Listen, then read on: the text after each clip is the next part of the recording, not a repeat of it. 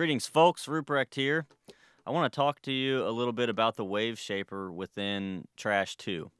I think what you're going to find is this Wave Shaper business is incredibly beneficial in fundamentally altering the tone of what you've got going on.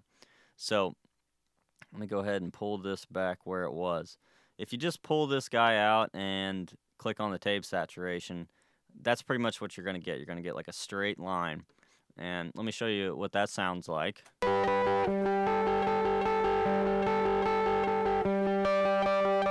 here's on bypass.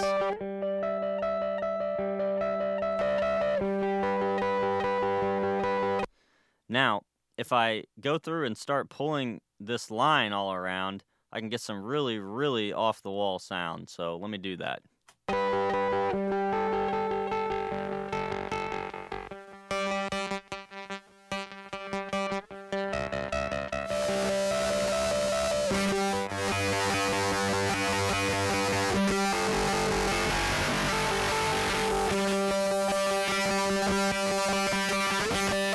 So you can see there, it's pretty evident you can absolutely destroy audio with this Wave Shaper function, which I think is awesome.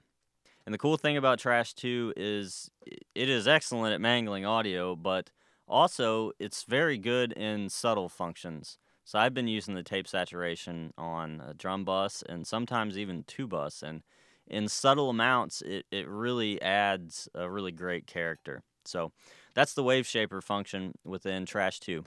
Moving on.